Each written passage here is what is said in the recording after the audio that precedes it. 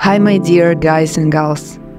Well, if we have any connecting problem in Telegram or we just need to connect proxy in Telegram, we do one simple thing.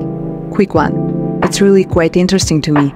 It says on the back of our YouTube channel that 99.2% of the viewers who have watched our channel frequently over the lifetime of our channel have not hit the subscribe button. I just want to ask you a favor. It would really help our channel if you choose to subscribe. It would help scale production and it would make the show bigger. And I want to ask you one favor.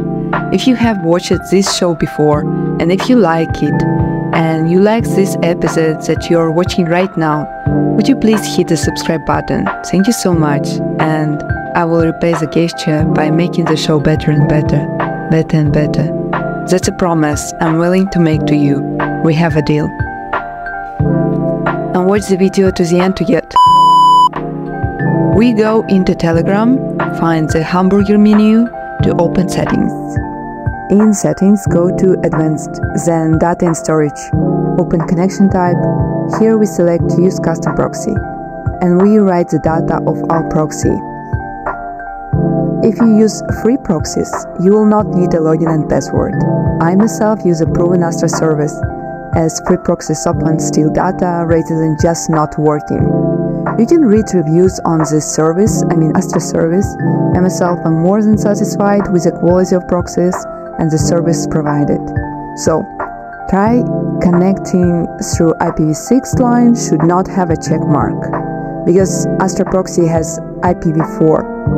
We leave SOCKS5 connection, copy hostname and paste it into the required field. Copy SOCKS5 port as we have previously chosen SOCKS5 connection and paste it into the field. Also, be sure to copy and paste login and password, because proxies are individual. Click Save to save the proxy settings. And a moment. Pay attention that I verified my Astra account. It gives the opportunity to use all the features of Astra proxy service. Done. The proxy is connected and you can close Telegram settings. Guys, you were able to set up the proxy. I'm proud of you. However, if something doesn't work or if you have more questions, then write in the comments. We'll figure it out together. To disable the proxy, we go back to Telegram. Go to the hamburger menu, go to settings, go to advanced, then data and storage, open connection type.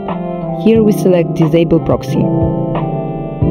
I have added information with discounts and the necessary links in the description below to make it easy for you to find them. I know you will get great benefit from using them. Thank you for being with me.